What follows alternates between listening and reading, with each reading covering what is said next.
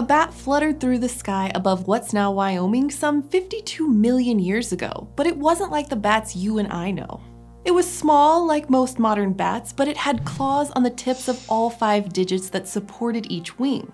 And its wings were a bit shorter, while its hind legs were a little longer. With those claws and long hind limbs, it was a better climber than most modern bats. And its teeth suggest that it ate insects, but it probably didn't use echolocation to find and catch them. This little flying mammal was Onychodonycterus, and it was definitely a bat, the most primitive bat that we have good fossil evidence of, and also one of the oldest. And on the mammal family tree, it sat on the next closest branch to all other bats, living and extinct. But when you trace that branch back, well, it's a mystery. Bats pretty much appear in the fossil record as recognizable full-on flying bats, and they show up on all of the continents except Antarctica around the same time in the early Eocene epoch. However, the very earliest fossils consist only of teeth and limb bones, which don't give us many clues about what the ancestors of today's bats looked like. So where did bats come from, and which of the many weird features that bats have showed up first?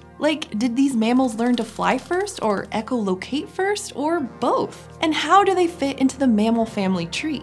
We used to think that, based on their skeletal structure, bats were closely related to primates, like us, which is kind of strange when you think about it. But once we were able to study their genetic history, their DNA revealed something much weirder. Instead of being closely related to the mammals that they kind of look like, bats turned out to be much more closely related to the ones that they don't. The fossil record of bats is both great and terrible, which is why we waited so long to do this episode. It's great in that several of the earliest bat fossils we have are exquisitely preserved. They're basically complete because they've been buried in an ancient lake deposit. The best bat fossils come from these types of Lagerstätten, or fossil sites with exceptional preservation.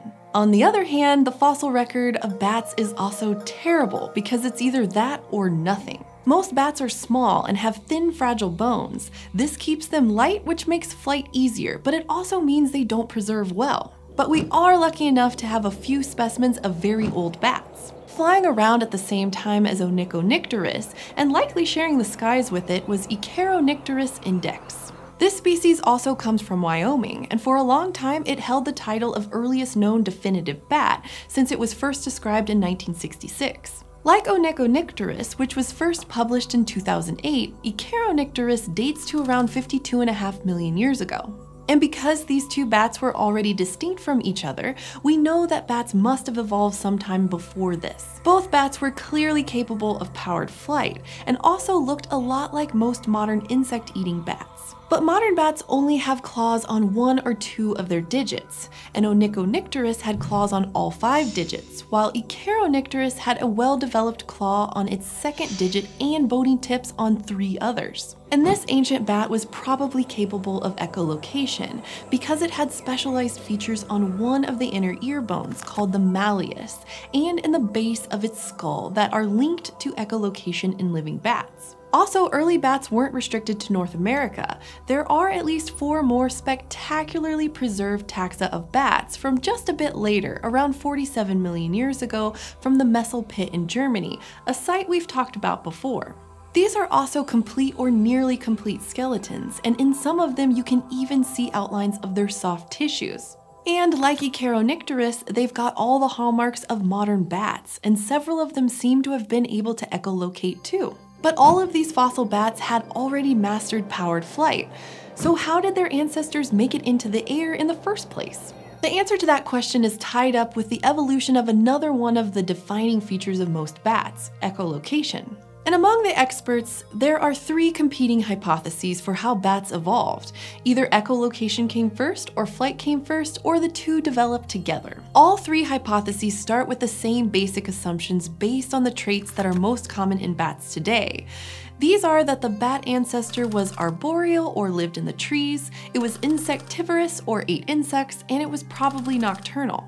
In the echolocation first hypothesis, the bat ancestor would have already had ultrasonic capabilities to start off with. This seems like it could be a possibility because there are modern insectivores, like some species of shrew, that use ultrasound for communication or navigation. So the thinking here goes that this ancestral bat might have reached out from tree branches to snatch passing insects. Over time, the super high-pitched calls would have evolved into sonar that it could use to track its prey. And being arboreal, its digits would have been selected to get longer, with a membrane stretched between them to more effectively capture food. Those long webbed hands would have then been co-opted for gliding, when the animal started leaping to get at insects that flew further and further from its perch, and eventually it acquired adaptations for powered flight. But the main problem with this hypothesis is that this kind of hunting behavior, catching insects that just happen to fly where you can reach them, hasn't been observed in the wild.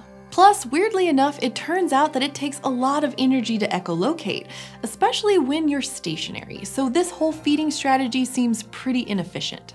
So what if they flew first instead? In this model, powered flight evolved from a gliding ancestor, which had originally started by leaping between trees or branches. This arboreal creature would have developed longer digits and a membrane between them as part of its gliding phase, eventually transitioning into powered flight. Once this proto-bat was flying around, it likely encountered insects, possibly scooping them up with its wings or catching them out of the air. And from there, an energy-efficient form of echolocation developed, with bats exhaling and squeaking in time with their wing beats. Some researchers have argued against this idea, saying that a leaping or gliding nocturnal animal without specialized senses, either vision or echolocation, wouldn't have been able to see where it was trying to land. But here at least the fossil record can tell us something. The skeleton of Onychodonycterus shows us that it was definitely capable of powered flight, but it didn't have the cranial features that are linked to echolocation. Because the skull was partially crushed, we can't tell if it had larger eyes like many nocturnal gliding and leaping creatures do, such as flying squirrels, but it's still good evidence that flight likely came first. But there's still the third option to consider, that maybe echolocation and flight evolved in tandem. In this hypothesis, the bat ancestor originally used ultrasound to communicate, and was able to start using it like basic sonar to help it plot its nighttime leaps between branches. As its ability to echolocate evolved in power, so too did its ability to make longer jumps, which eventually turned into gliding and powered flight. And those two adaptations, stronger echolocation and powered flight, made bats the stealthy aerial predators of insects that many still are today. The problem with this model is that Onychodonycterus didn't echolocate, but it did fly. Okay, so it seems that the fossil evidence we have is in favor of the flight first hypothesis.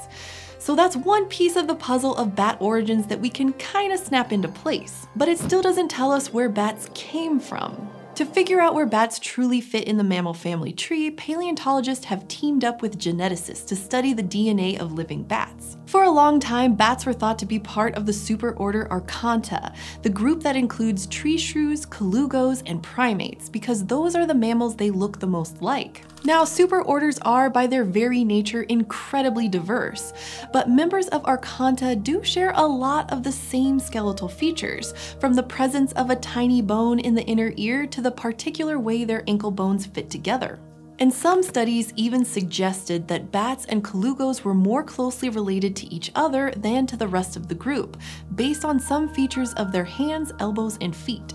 Colugos are nocturnal, arboreal, and they glide using a membrane of skin stretched between their limbs, just like the transitional pre-bat is hypothesized to have done, so it's easy to see why scientists thought that they were closely related. And in the 1980s and 90s, an Australian neuroscientist even suggested that fruit bats evolved from primates based on similarities in the patterns of connections between the retina and the brain. But in more than 24 molecular studies carried out since the early 1990s, bats have never grouped with Arconta. Instead, all of these studies put bats in a totally different superorder, one known as Laurasiatheria. This includes a number of the placental mammals that are thought to have originated on the supercontinent Laurasia during the late Cretaceous period. And this group is also very diverse, including the orders containing moles, camels, horses, whales, pangolins, and bears, most of which look nothing like bats. So that's right, it turns out that bats are more closely related to whales than they are to us.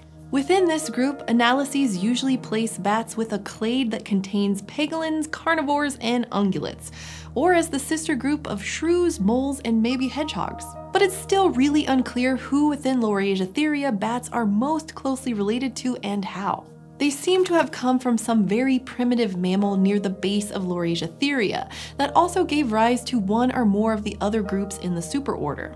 Another benefit of all these genetic data is that it can give us a sense of when bats became a thing. According to studies based on that model known as the molecular clock, bats seem to have originated around 65 million years ago, just after the extinction of the non-avian dinosaurs. So where does that leave us in the understanding of bat origins? Well, we seem to be getting closer to figuring out the order in which bats evolved their most distinctive traits, and it looks like flight came first, followed closely by echolocation. And we're still digging up wonderfully preserved early bat fossils. As genomics continues to grow as a field, we will hopefully be able to zero in on exactly what group bats are closest to. And this might be able to tell us what kinds of traits to look for in a bat ancestor. It may end up looking totally different from what we've expected. After all, it's happened before. But for the moment, the lack of enough evidence both in the ground and in their DNA is keeping the true origins of bats in the dark. So what do you think? Did bats evolve flight or echolocation first, or did it evolve in tandem? Let us know in the comments which hypothesis you support and why. Also, thanks to this month's Eontologists, Patrick Seifert, Jake Hart, John Davidson-Ing, and Steve. Be sure to go to patreon.com/eons and pledge your support. And thanks for joining me in the Konstantin Haase studio. If you like what we do here, then subscribe at youtube.com/eons.